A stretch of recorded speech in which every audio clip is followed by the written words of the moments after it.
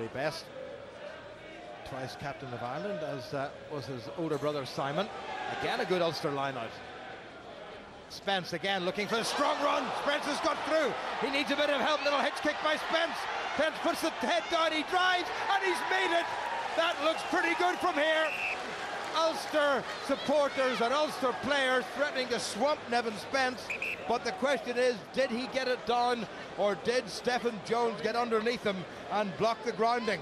That'll be an interesting replay. Some outstanding work by Nevin Spence in the midfield. Very physical. The big don't argue. It pushes away the opposition, and then a little hitch kick and the pace to go on the outside. The only question mark will be, did he ground that ball over the line? Well, Tony Rowland's the man who'll decide. Now there's the covering tackle. Can we see from here?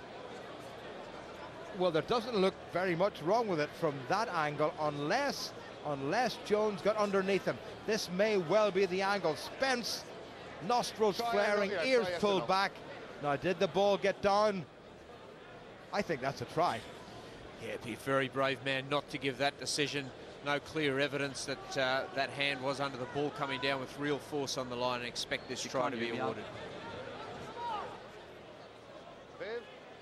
It is a try.